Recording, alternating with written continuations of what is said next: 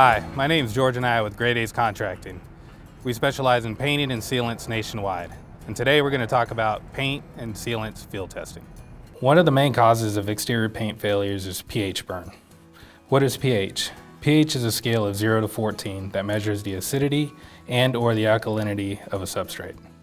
Readings of 0 to 6 show the acidity of a substrate, with 0 being the strongest presence of acid. Readings from 8 to 14 measure the alkalinity of a substrate, with 14 being very strong alkalinity. 7 would be neutral. Why is pH important when it comes to painting? Traditional paints can withstand a pH tolerance between 6 and 9. Painting over a high pH building can cause pH burn and/or peeling paint. Substrates that need to be tested for pH.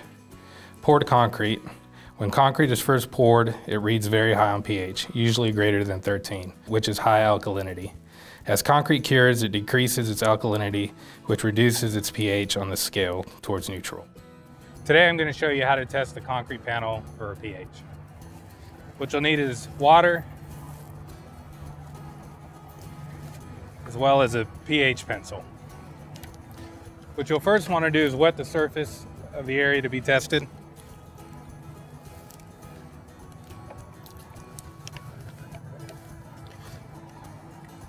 Or allow the water to permeate into the concrete.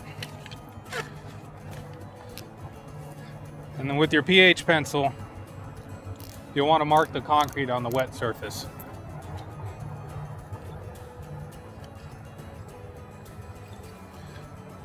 Once the surface has been marked, you want to hold your pH scale to where you marked on the surface to see where the pH value is. Right now the panels are reading at a 7 pH, which is neutral. Most exterior coatings need a pH from 6 to 10 to be applied directly to the surface. For higher pHs above 10, a Loxon primer is required. The pH test results are higher than the paint spec permits. What now? You can always wait. As mentioned before, as concrete cures, it reduces in alkalinity. There is always the option to wait to paint the concrete until it neutralizes on its own. It can take concrete anywhere from 45 to 90 days to neutralize. The amount of time for concrete to reduce its alkalinity is not certain and highly depends on weather conditions. What if the schedule doesn't allow time to wait for concrete to neutralize on its own? You can always prime. Loxon masonry primer is an acrylic primer that is engineered for resisting high alkalinity and can be applied to surfaces with a pH range from 6 to 13. Along with its resistance to high pH, Loxon primer can be applied in as little as 7 days after the concrete is poured. Once the concrete surface is primed, the substrate is now able to receive a paint coating. Acrylic masonry primer carries a 14-day recoat window and must be top coated prior to 14 days. Another cause of paint failure is peeling. Poor adhesion to the substrate. How to test for adhesion. Test method A, X-cut test. What you'll need for this test is a box cutter and a piece of tape.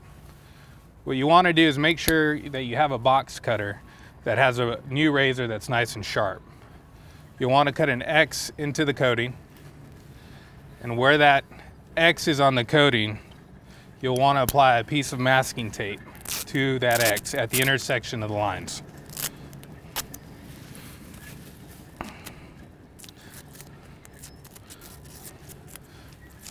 You'll apply the tape to the intersection of the coating, push down, allow the tape to adhere to the coating, and then you'll want to pull the tape off quickly at an angle.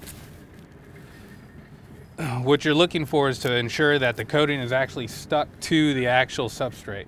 And as you'll see, there isn't any failure to the actual coating. You'll see failure at the intersection of the X if paint starts to flap off of the substrate. This particular test has passed. Adhesion of the coating is assessed on a scale from 0 to 5, 0 being greater than 65% of the area removed, and 5 being 0% of the area removed. The adhesion test failed. What now? Prime. If the paint system does not already have a primer included, it's best to use one of the following primers. Loxon masonry primer. Loxon masonry primer is best for porous surfaces where specified acrylic coating is not bonding. An adhesion test must be performed on primer coating once applied to the surface and cured for a minimum of 7 days. The Loxon primer has failed adhesion. What next? Macropoxy 920 pre-prime. Macropoxy 920 pre-prime is a 100% solid, penetrating epoxy primer that is meant to use over non-porous surfaces, steel or dense concrete. Adhesion test is to be performed on the primer coating once applied to surface and cured for a minimum of 7 days. It's always best practice to perform adhesion tests prior to the commencement of painting operations to ensure the specified system will properly adhere. When painting over precast panels, which are more dense than traditional poured tilt-up panels, it's good practice to perform an acrylic primer as well as an epoxy primer test to ensure proper adhesion to the substrate. I hope you enjoyed learning about paint and sealants field testing today. My name is Jorge Anaya with Graydaze Contracting. With any additional questions, please feel free to give us a call or visit our website at graydaze.com.